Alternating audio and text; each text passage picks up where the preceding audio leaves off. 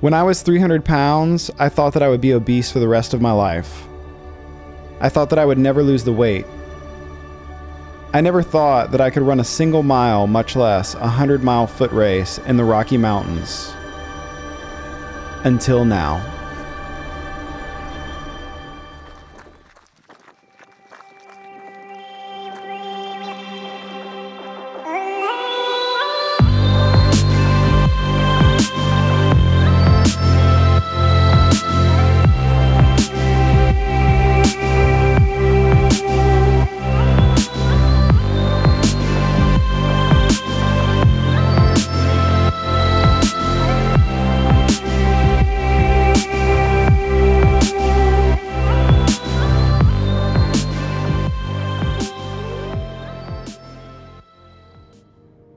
When I weighed 300 pounds, I would have never imagined myself running a single mile, much less being at the starting line of the Leadville 100.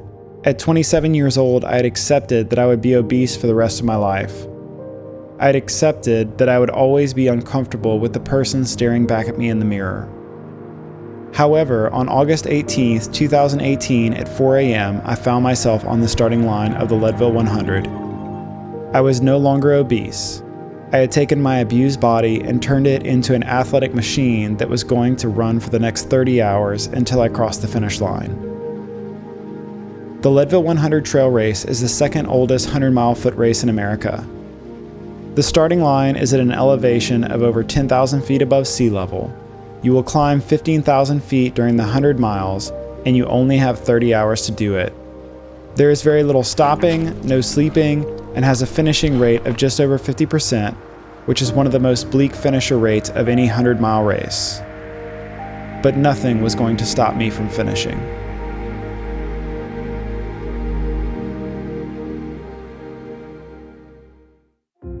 One day I stepped on the scale, and we had kind of a rotary style scale that the dial is like a clock, and I had not stepped on the scale probably since the last time I was at a doctor's office in months, if not years. And I had no idea what I weighed. And the scale only went up to 300. It was like it stopped just short in slow motion at 297. And it was almost this realization to me that this scale doesn't go above 300, and neither will I. I couldn't just continue to be complacent, that I in fact was responsible for what I was seeing on the scale, that I was responsible for what I was seeing in the mirror, and I was also responsible if I wanted to do something about it. His weight has crept on in my eyes so slowly that I never saw him as a big guy. To me, he was a few pounds overweight. Even when he was almost 300 pounds, he, to me, was my husband. He just had, I always thought it was 20 pounds extra. There was just 20 pounds extra to love. And I know that sounds cliche, but the weight didn't matter to me. I first heard of Leadville pretty early on in my weight loss journey. I was actually pretty overweight whenever I bought my first pair of running shoes, and immediately started reading books about running, and Leadville kept coming up over and over again. My first race was actually the Leadville Heavy Half, which I signed up for on only 3 days' notice before the race. And at that point, the most I had run was 8 miles at sea level. And here I was, my first race in Leadville, 3 days notice, was gonna be 15.5 miles at over 10,000 feet above sea level. In that first race, something within me changed. I crossed the finish line and I wondered if I could accomplish more. Maybe there was more untapped potential within. When I got to the start of the 100-mile course, I found myself feeling like I was in that same place, a bit underprepared. I actually was injured for 5 out of the 9 months leading up to the race, and I couldn't run for 5 months. My longest run to date was actually only 31 miles, which of course was a third of what I was gonna need to run in the next 30 hours. And when I sat on the starting line at 4 a.m. that morning, and I started to think about my journey and losing the weight, keeping it off, everything that it had taken to get to this point, running 100 miles in 30 hours really kind of paled in comparison to all the hard work that I had already put in. Good morning, Leadville family. Welcome to the 36th anniversary of the Race Across the Sky. We're so excited to have you all here. We have a saying in Leadville that you don't find Leadville, Leadville finds you. In Leadville, you do more, you be more, and you dig deeper than you ever thought possible. Inside each and every one of you is an inexhaustible well of grit, guts, and determination. And when you need it the most, all you have to do is have the courage to reach down inside and get it. Leadville Trail 100 pain is only going to last for 30 hours till you step on that finish line. Because I will tell you, you cross that finish line is magic. That finish line will change your life. What will get you to the finish line? That one thing, that's commitment. Total commitment. I'm going to ask you, will you make that commitment? Then you stand up with me and say, I commit, I won't quit. I commit, I won't quit. I commit, I won't quit. We're going to see you at the finish line. Tell me about it, brothers and sisters. The family will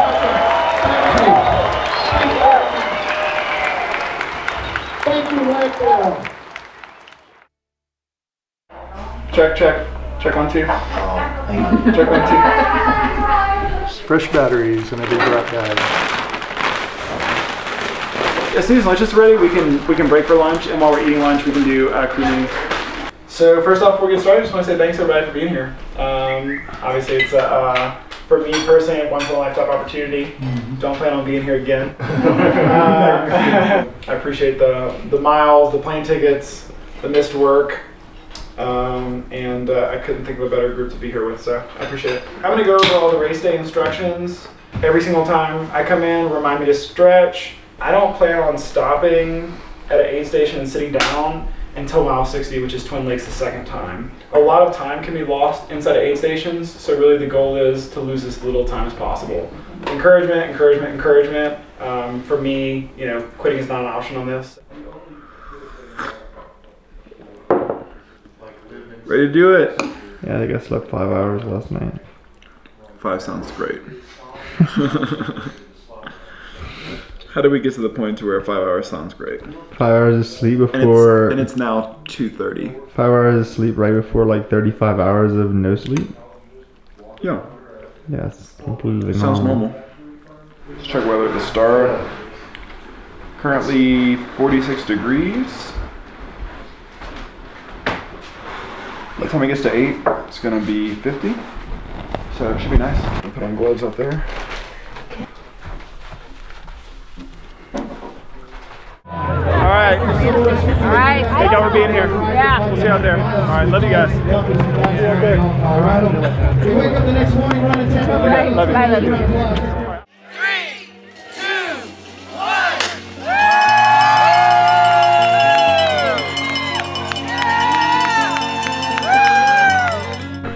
I don't know, like, I kind of discovered ultra running for climbing. You ready to do this? Yeah, man. Hey, buddy. Love you, man. Keep on running, dude. You're killing it. We'll see you soon. Yeah. Keep on running. Hey, y'all be good. Love you, proud of you. How you feeling? I feel good. Good, good. I feel really good. How do you feel? I'm great. Can you pay attention to time? We came in at like 44. So at 49, I want to be gone.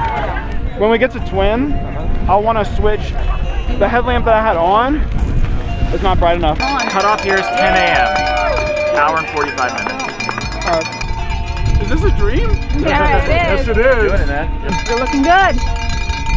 Love you. Okay. John, Bye. get it, bro. Get it. Good job, man. Keep going. You got this.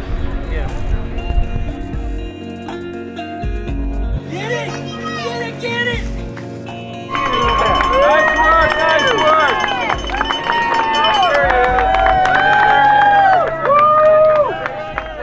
feel good. Your shoes good? Feet good? You look real good. You look great. My knees and my quads are just from the downhill. So. Yeah. What's our cutoff here? 2 o'clock.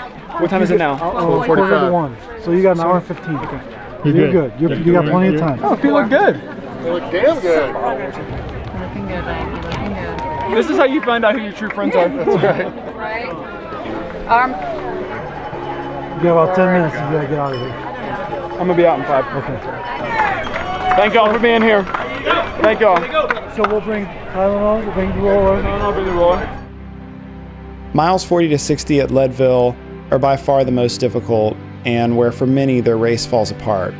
And at mile 50, I was told by my crew that I would need to make the second ascent faster than the first, or else I wouldn't make the next cutoff and my race would be over. As I reached the summit for the second time, the sun was starting to set on day 1, and I had been running almost non-stop for over 15 hours. My legs were tired. I was mentally exhausted, but I wasn't finished. I would not allow myself to quit. I reminded myself how far I had come and that I didn't come this far to fail. Nothing was going to stop me from crossing the finish line.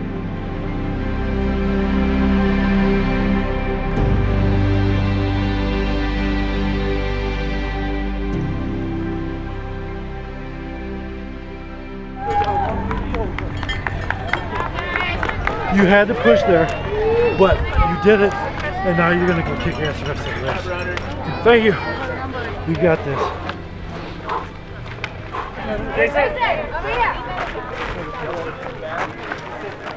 Our goal was to be here by now. We got kind of caught up behind some people up at the top on the way in. I want to get out of here in 7 minutes. 7? Food is in the air. Let me know if it's too much. You good, babe? Good? Not so hard. But it feels good, just not so hard. A little less hard. Still a little less hard. Time. What's our time? 9:20. Okay, we gotta get out. Yeah, 2 minutes. We gotta get out. Wipe your face and let's roll. Okay. All right. What time is it? Time check. 22. 9:22. We're good. You'll be out of here. You'll be out of here by 9:25. Oh, I need to stretch first. I gotta stretch first. Yeah, stretch. You doing okay? Good. You looking good? Killed it. We're early, right? Are you still able to run? No. No? We didn't run. You're done with your earbuds, right? We just go gentle. Go gentle. Let's just start gentle. Oh my gosh, it's so painful. And then after power line, it's mostly Really all we downhill use. from there to make clean. Yeah, the only thing is the downhill is just killing me. Right, I know. We're gonna just have to try to do what we so can. badass. I'm just not able to run much. Okay, we'll get you going. Still able to shuffle a little bit? Not really? Kind of just mostly power walking? Yeah, man, it's just painful. It's just freaking painful. Yeah. Pain just lets you know you're alive.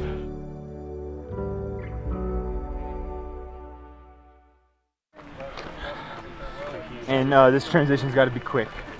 Super, super quick. Doing good, babe. Doing good. He's doing good. He's getting a little bit tired, but that's understandable. He's 90 miles into a race. Yeah. So he needs some food, get some calories in him. Be very generous, please. The sun is about to come up. That's going to rejuvenate you a bit. I need glasses, please. Well, you guys crushed it, man. Put them in your pack. That went fast. Yeah, we did good. This last section around the lake was fucking brutal. It was all rocks, slippery rocks just up and down. How are those downhills feeling, Jason? They feel pretty terrible right now. Is this real? Real. Yeah. Are we almost done? 3 hours, you got Come on. yourself a nice shiny buckle. Come on. Thank you guys for being here. Yeah. 18-minute miles. Yeah. Okay. I think I can do it. 17, plan on 17. Yeah, shoot for 17. Shoot for 17, give yourself some time to spare. Just keep it moving forward. That will happen. We're not leaving without a buckle. All right, let's get him on his feet. Forward. All right. All right, I'll finish this. You guys gloves? Had a boy. Gloves are still on? Bye, buddy. I'll see you at the finish. We'll see you at the finish. All right. All right. 13 miles. 13 miles. Go get it. Love you. We'll see you in a bit. Let's go.